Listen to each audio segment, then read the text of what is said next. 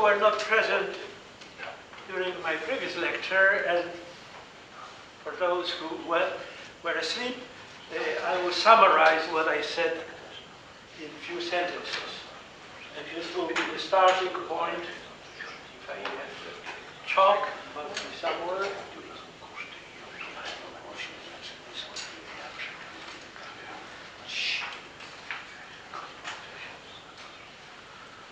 I argued that it is convenient to define the following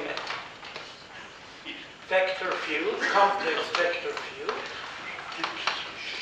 which I named some years ago Riemann-Silberstein vector, which is built from the electric displacement vector, properly normalized, and from the magnetic counterpart, magnetic induction to mu. This formula, of course, in vacuum means that these are vacuum values, but it is also possible to take this in any uniform medium, dispersionless medium. This complex field, it's a function of space-time, satisfies one single equation, which is obtained from the Maxwell equations, of course. And this equation reads time derivative times I is something acting on F. So it is similar to the Schrödinger equation, and some people think that this analogy should be explored, and we will talk about this later when I talk about the quantum counterpart of this theory. And of course there is also the condition that the divergence of F is 0, which almost follows from this equation. If we take the divergence on both sides, then it only says that the divergence is time independent. Now I will start working with this vector, and we'll show you that many things in electrodynamics become very, very simple within this framework.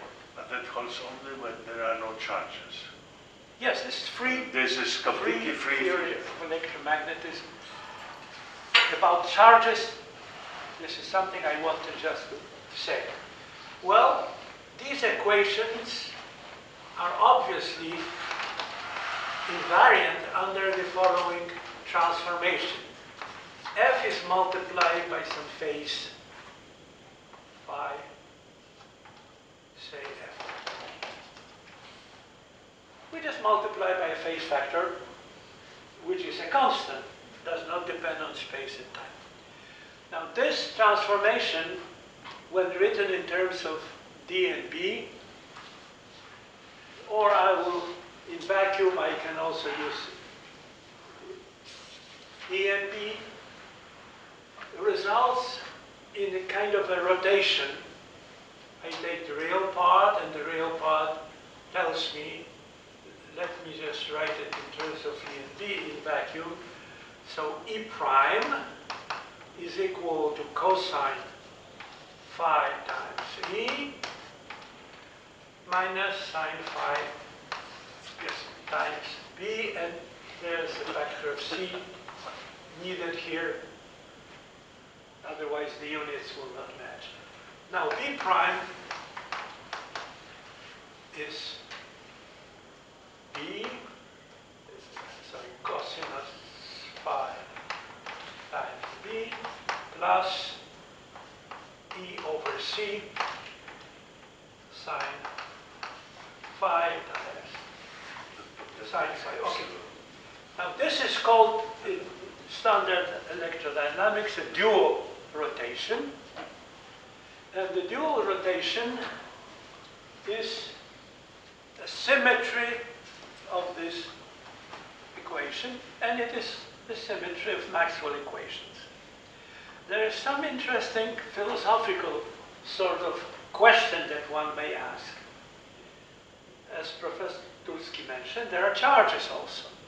And charges break the invariance because electric charge density appears in the equation for D.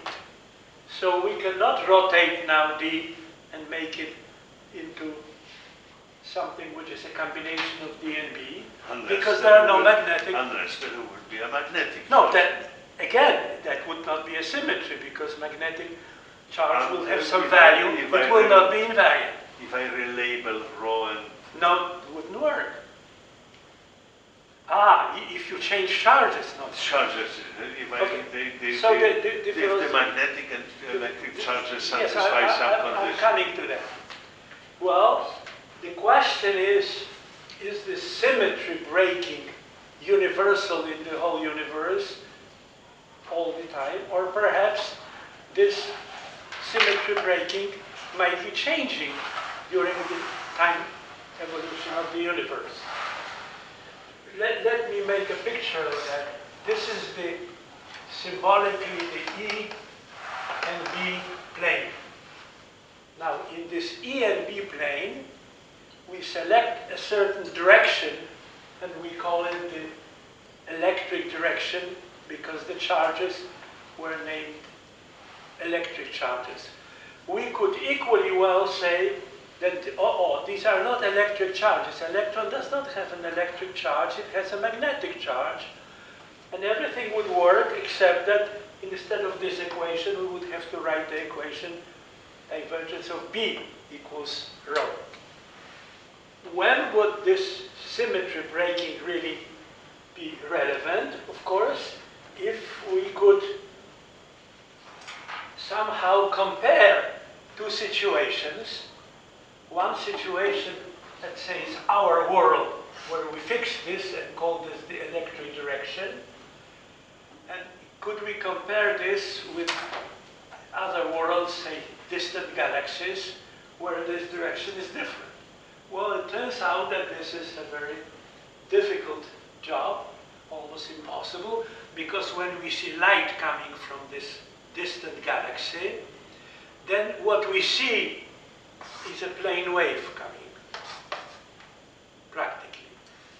Because even if we had two observation points which are separated, say, by 1,000 kilometers on Earth, it still would be almost nothing. The angle would be extremely small, and therefore the difference between the wave that was emitted by an electric dipole and the magnetic dipole would only differ in the orientation, and we cannot say what was the orientation at the source.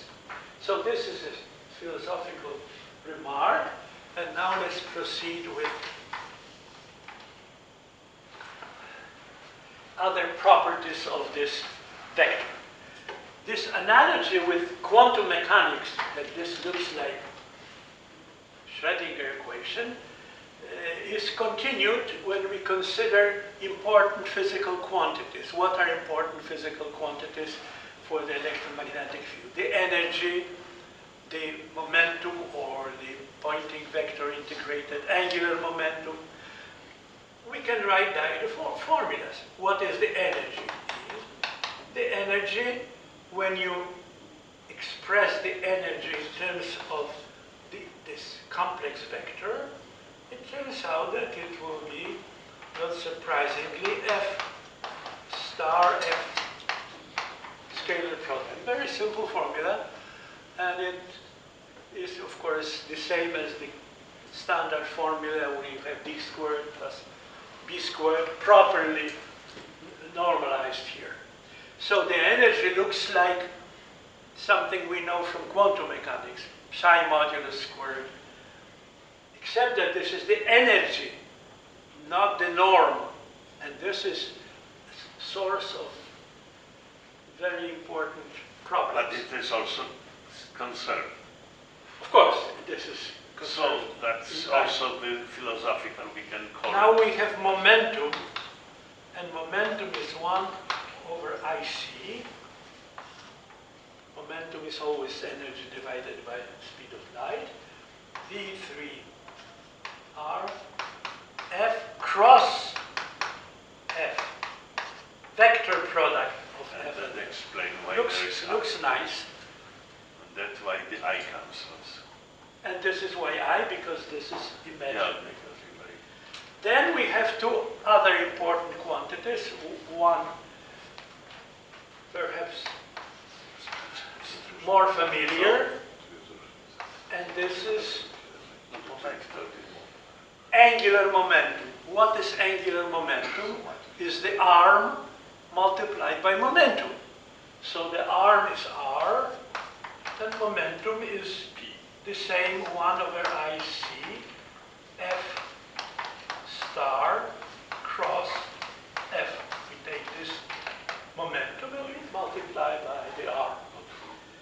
There's one more quantity which is relevant for relativistic considerations, and I call it N, and this is simply the following integral: R multiplied by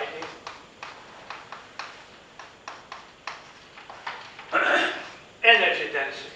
What would that be in common terms? This is just the first moment of the energy distribution. Now this quantity is not a constant of motion because the energy distribution is moving. So when you differentiate with respect to time, you find that this is proportional to momentum. So these are the important quantities, and we will talk about these quantities a lot more when we come to quantization later, and also even today within the classical theory. But yes, it has the same problem that it depends on R, the way how I choose the vector. of course it depends on the origin of The coordinate. the first moment depends where you start counting. Okay, so these formulas will be still useful, and now And what happens with the second moment, R squared F? second moment can be calculated, and it changes linearly with time because waves spread out. Oh. So it's a kind Maybe of a at some spread point- factor, right? Maybe at some point I will give this calculation. It's similar to the fact of spreading wave packets Yeah, so that's in the point. mechanics. That's the, yeah, well, In quantum mechanics, Mechanics. yes. This analogy is... Okay. So, one more observation. Perhaps it should have been made on this blackboard or green board. Namely, what is F squared? We encountered F star F, but let's take just plain F squared. F squared is a complex object, and it has two parts. One is expressed in terms of E and B, E squared minus B squared, and of course there is some epsilon here,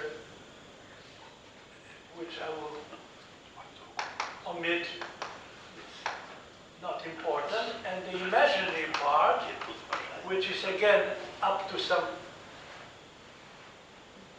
constant factor, E dot E. The real part is an invariant, one of those two invariants in relativistic electrodynamics. This does not change under rotations, obviously, but it also does not change under Lorentz transformations. And the same here, this pseudoscalar, the scalar product of E and B, is a constant under Lorentz transformations. If so, if this is invariant, that means that if we apply a Lorentz transformation or a rotation, That means that F transforms, it's multiplied by a certain constant matrix times F, and this matrix must be such that the square is constant. So such matrices are called orthogonal matrices if they don't change the length of the vector. A generalization here is that we are talking about complex orthogonal transformations, but the mathematical equation is the same. The matrix O transforms times the matrix O is a unit matrix. This is the definition of an orthogonal matrix. As I said, the only extension of this concept here is that we are talking about complex. And one can find out, if one is patient, from Lorentz transformations of E and B, one can find what this O is really like, but that I leave as an exercise. And now, let's go further and try to make use of this whole formalism. Now, the first thing that I will do is to go from F to the Fourier transform of F with respect to space leaving T. This is the Fourier transformation. I can write the formula. The formula will be that F of R and T is equal D3K, and usually there is a convenient normalization to pi to the power of 3/2 e to the I kr, that's the definition of the Fourier transform, times F. I will not distinguish between this F and this F, except I will write different arguments of the Fourier transform. If you want, you can put some tilde over F. Now, F of K, let's go back to our equation, satisfies the following equation. On the left-hand side, we have the time derivative of F of K and T. On the other side, we have the curve, but the derivatives under the integral sign bring down K, and I now is cancelled, so the equation for the Fourier transform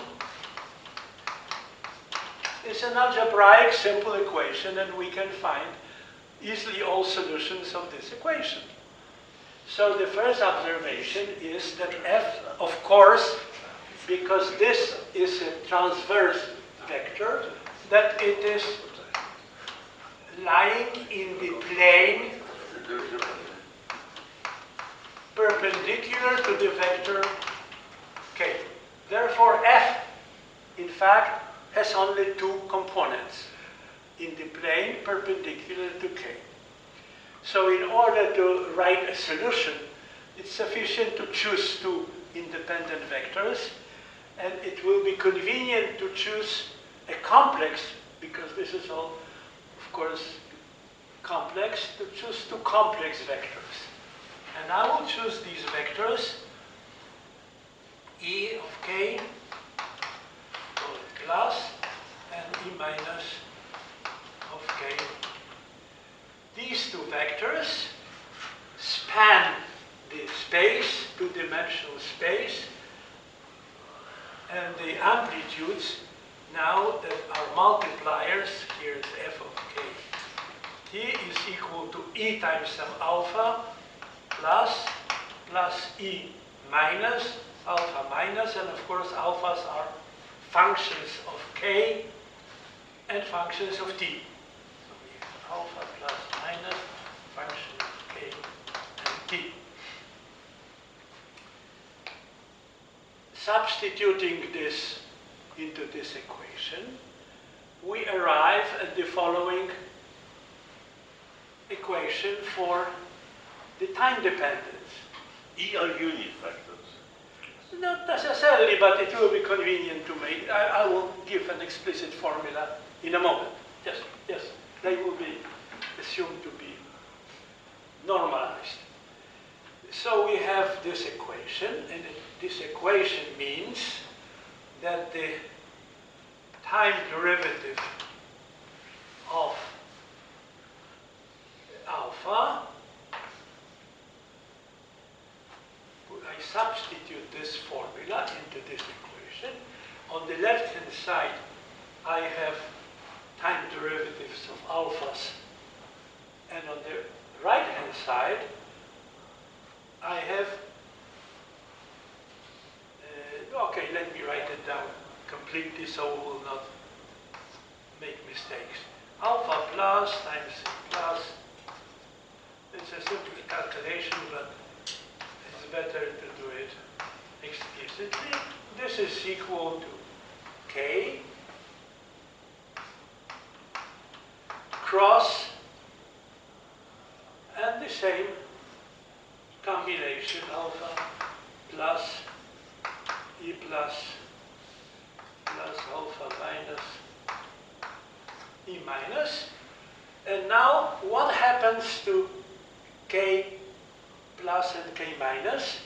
I have not said anything yet about these vectors except that there are two independent vectors. So of course it's convenient to make them orthogonal. And therefore, this will be the assumption. And just to be very specific, I will write down my preferred formula for E. For E plus, which I call E, okay. And the formula has the following form. As Professor Tulski mentioned, it's better to normalize them. So here is the normalization factor. 2k. K is the length of the vector k. Kx squared plus ky squared. And here is this matrix. One-dimensional matrix, which is minus kx kz plus ik ky minus ky kz minus ik kx, and here is kx squared plus ky squared. Sometimes I forget whether it's minus sign or not. No, it's plus sign as I read it. Okay, so this is an easy check that these are orthogonal, that this is a vector, I'm sorry, E minus will be equal. Conveniently, this will be E star complex conjugate. This will help. This is not necessary, but it's convenient for further development to assume that these vectors are related by complex conjugation. So we have E plus, we have E minus, and now we can see for this particular choice, when these vectors are orthogonal, what are the results of multiplying k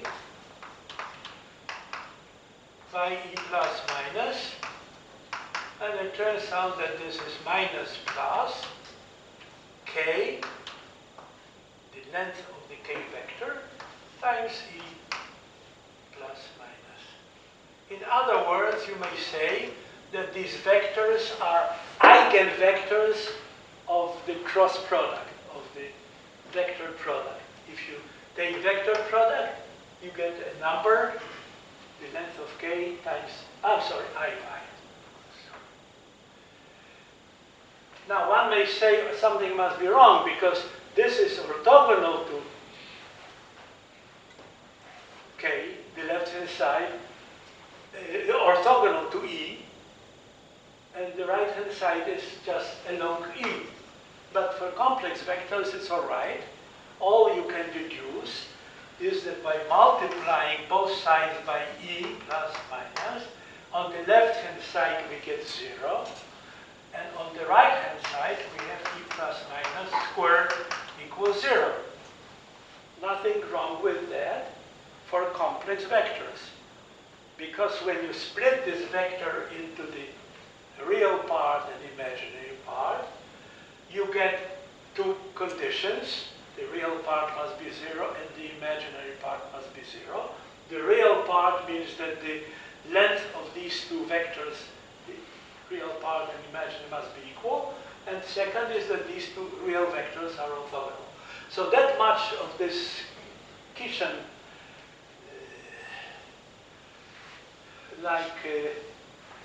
properties, but in physics sometimes one has to go through these specific examples just to understand what's going on.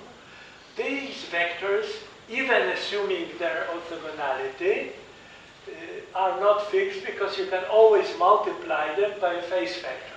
Now this is a particular choice of the phase factor, and you will see later why this particular choice is very convenient.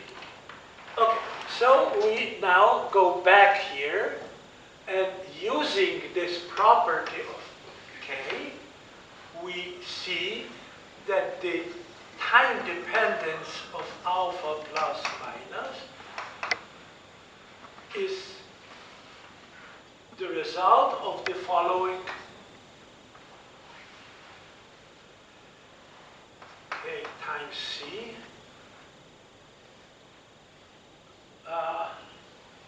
something, you didn't correct me. There is this factor of C there. Okay.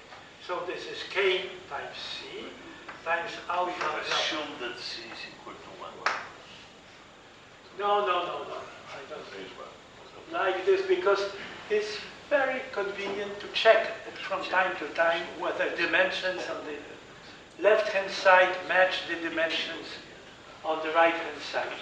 So the solution of this equation here is very simple.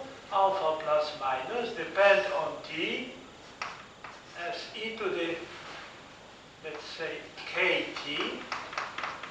This is e to the minus plus I, this is called usually omega, I omega t times alpha plus minus k only. This is the dependence on time, and this was to be expected. Therefore, we can come back to our equation, and since we know now the time dependence, we can write down the formula for our wave function, and I will do it after some slight changes for convenience. You see from this calculation that there are two terms. One term that depends on minus I omega t, and the other term that depends on plus I omega t. So now I make the following observation, which follows from this formula, but it is again a convention which is making life simple, namely that E of K star, complex conjugation, is equal to E of minus K. Because the only place where the imaginary unit enters is here, and this is the only part that changes sign under complex conjugation. And that makes it possible to write this integral, these two terms, in the following form, and this will be the final result of what I want to do at this moment. Namely, we have d3k 2 pi to the power of 3/2. And now I will write something which at first you will find hard to believe.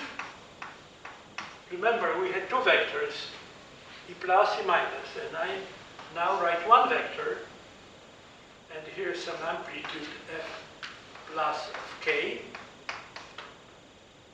which replaces this alpha, e to the minus I omega t plus I kr, plus the the second term, f minus, of k, and it is convenient for our future investigations to name this complex conjugate amplitude, although at this moment it is just a matter of convention. E to the plus I omega t minus I k r. And as I mentioned, you at first may say that there is some mistake here, because before we had just e to the I k r and two vectors, and now we have here minus I k r. It's simply change of the integration variable. In the second term, it is convenient to replace k by minus k, and the integral, of course, does not change. And what is the result of this change? Namely, we have the second vector, and the second vector became e of minus k, and I changed minus k to k, and this is the result. And this, in a way,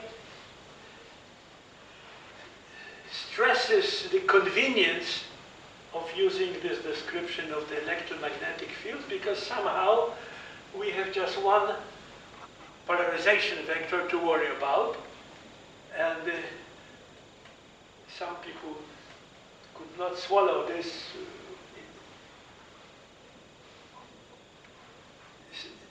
A referee of one of our papers on that subject complained that there must be something wrong, because we know that there are two polarization vectors, and these authors are missing half of the electromagnetic field because they only consider one polarization vector. But I hope that you do understand what is the origin of this. The origin is that this does not work for a single amplitude. There are two vectors. But when you have integral, then you can change the integration variable. And that's what this is now. Let's look at it for a while. This is the most general electromagnetic field expressed in terms of Fourier amplitudes. There are two Fourier amplitudes, two complex Fourier amplitudes, which means that there are four real functions. Four real functions describe the electromagnetic field. Let's count this from the point of view of straightforward Maxwell equations. We have Maxwell equations for two vectors, two three-dimensional vectors. So we have 6 degrees of freedom. Now we reduce this to 4 because we have divergence conditions. Yeah. Two conditions, the divergence of D is 0, and divergence of B is 0.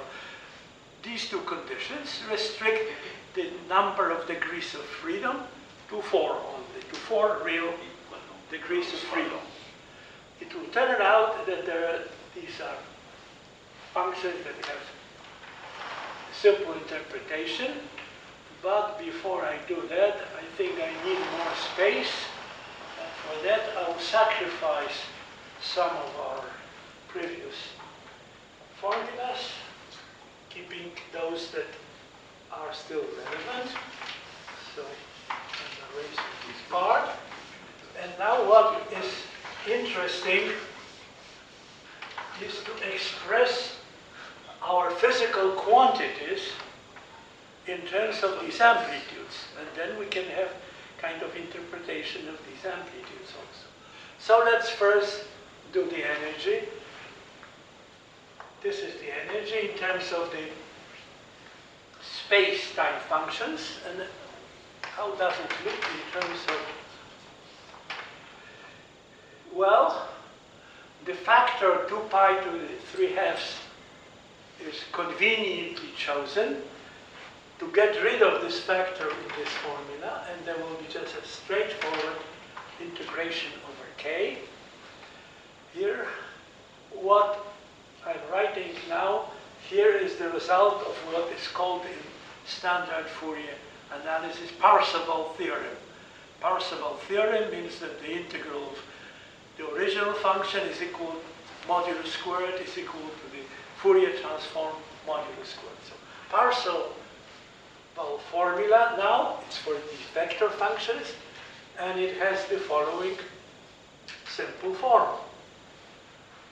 Namely, we get, you see, since the vectors E are normalized, when you take the norm here, you get nothing but F plus of K modulus squared plus F minus of K modulus squared. However, just to make the analogy useful for future considerations, I will write this in an equivalent form, namely sum over lambda, F lambda of K. Lambda takes two values, plus and minus, star times F lambda of K. Looks familiar. This is something that we know from quantum mechanics. But where is the energy here? Well, the energy comes in a rather tricky way. Something is missing here.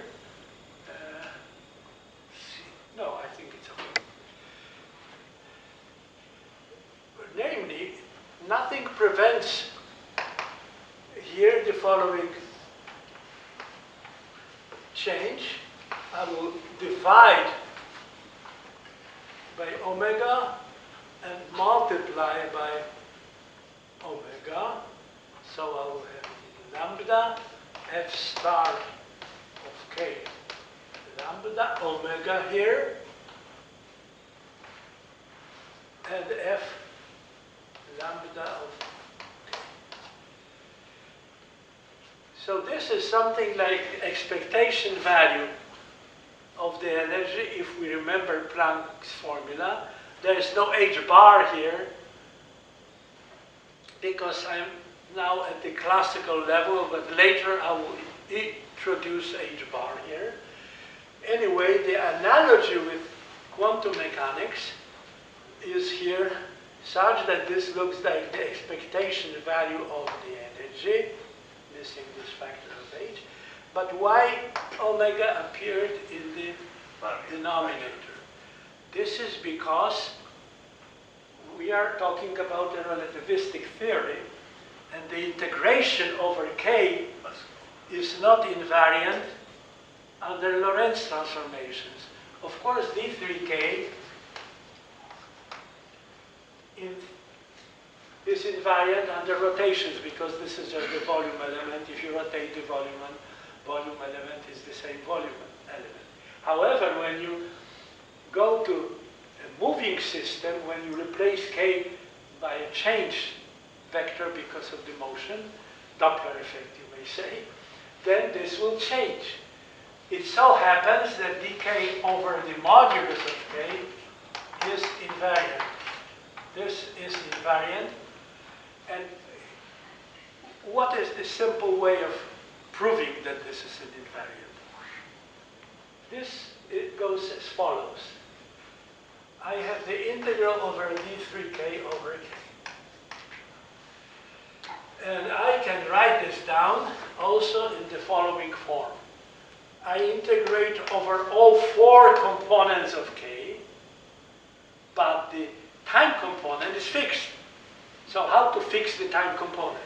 The time component is fixed if I say that k squared minus k0 squared here is the argument of a delta function. This fixes the value, provided we also say that k naught is positive. Now the delta function has the property that if you have a function under the delta function, and this is the function of k, then the trick is to get rid of this delta function and divide it by the derivative. And this derivative brings down k, because the derivative of k squared is twice k. 2 is not important for this analysis. And this is the origin of k. This is clearly an invariant object, because this is the invariant length of the vector in relativity, and the four-dimensional volume is invariant under Lorentz transformations, not to speak of normal rotation. So this is something that is worth knowing, namely that this formula here makes some connection. And of course, the next question is, what about P? Well, P will be d3k over omega, but since there is an additional c here, we have just d3 over k, and here we have sum over lambda. This is the result of the calculation. I'm not here doing some assumptions. I'm just substituting my Fourier transform and laboriously evaluating this Fourier transform. It takes some doing. You must write down the formula for the cross product of E star and E, but this is simple algebra. And the result is F star K here. The expectation of K. Again, if I wanted to make analogy with quantum mechanics, I will put H bar, and this will be the momentum of the photon, and this will be the subject of some future considerations. Now the hard part, not so hard, but it takes some doing, is to write down the formula for the angular momentum. Well, this is not quite trivial, and it is important for many future purposes. I will use this formula, F star of K. And what enters here is some kind of an angular momentum operator, if we want to use this analogy. And what is the form of this expression? Well, it goes like this. K cross product, let me get this with all signs correctly.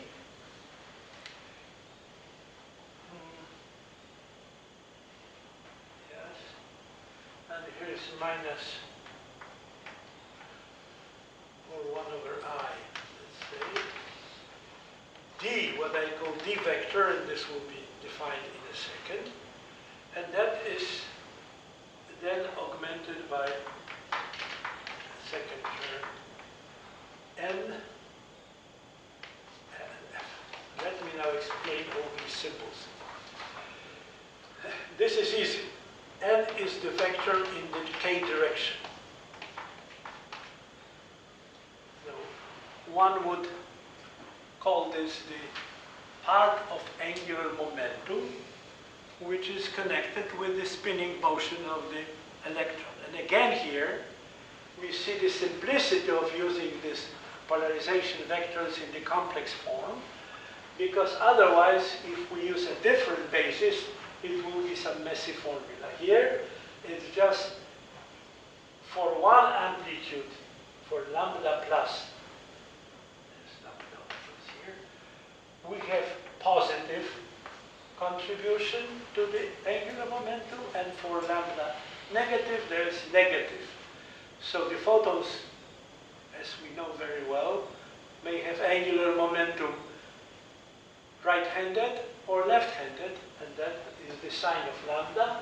And the sign of lambda means which part of this expression it comes from. Now, what is D? D is a vector operation, which I will write as normal partial derivative with respect to K vector, minus I lambda and some vector alpha dependent on K. Now, there is some profound physics.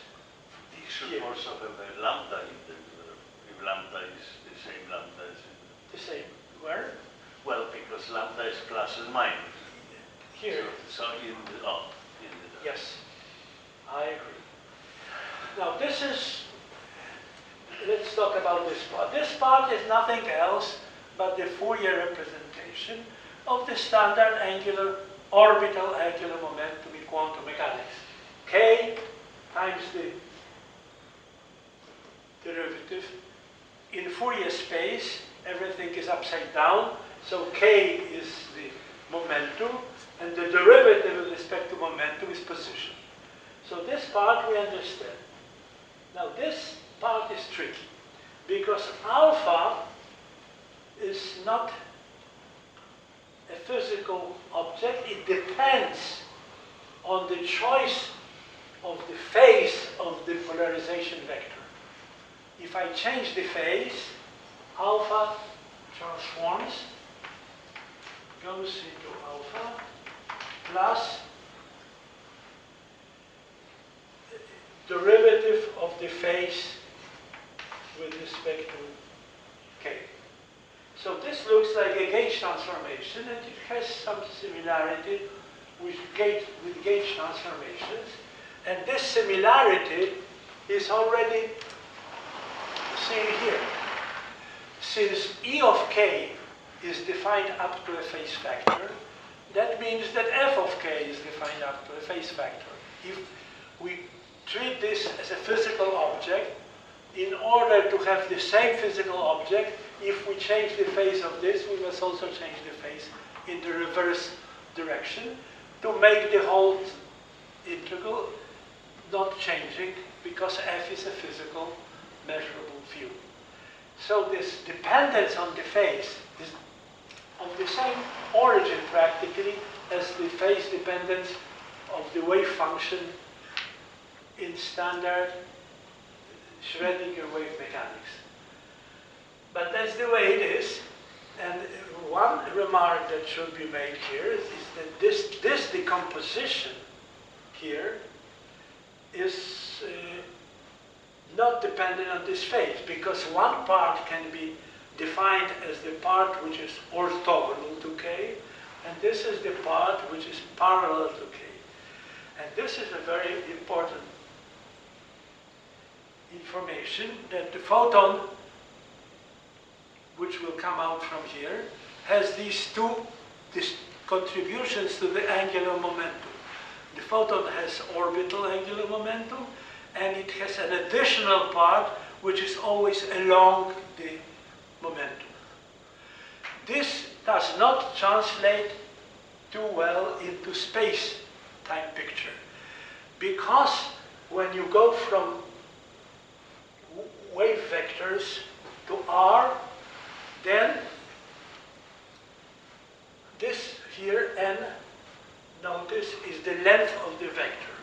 The length means that we divide by K. Division by K in space is a non-local operation. It is some kernel, etc. Therefore, the separation of the angular momentum into two parts is easy in momentum space, but it becomes awkward in position space. Of course, one can write a similar formula for N. I will not do this, it's in our paper.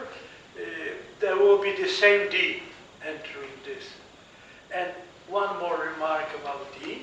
If this is the analog of a potential, then what is the analog of the field strength? Well, the field strength is the curl of the potential, and when you do the curl, then the curl, of course, will not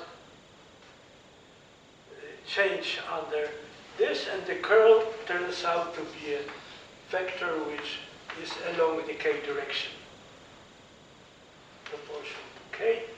And there is a lot of physics here that goes by the name of Berry phase, which can be derived in this setting. Now, so this is about the general structure of these fields in momentum space. And now, to make you familiar with all these concepts, I will talk about specific examples. Specific examples are to make life transparent.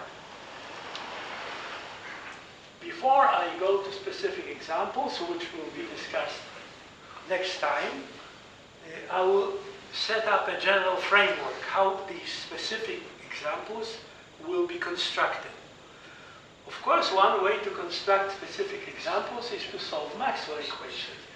And this is an awkward job. That will be a general form of a specific example. Yeah. We have a general form of Maxwell equations, and then we must find out what are the solutions of these equations. And it takes some effort because we have 6 equations and we have to use them all to find the solution. There is a very simple method that goes back to Sir Whittaker. Whittaker was a mathematician, a physicist, also part-time. I would say he hated Einstein. He wrote a very interesting 2-volume monograph on electromagnetism and relativity, and he claimed that all what Einstein did was to repeat what Poincaré did before, which is not true. But that was Whittaker. But he was a smart person, a very good mathematician.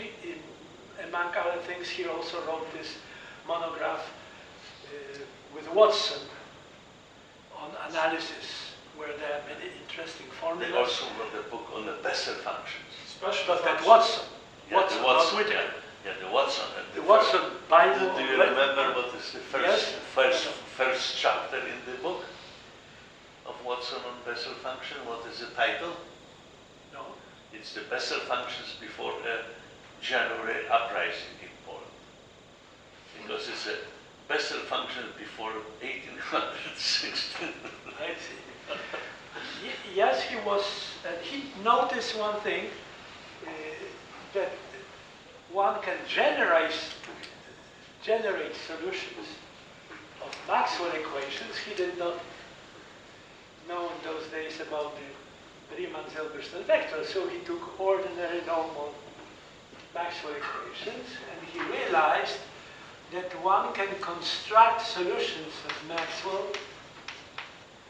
equations from solutions of wave equation.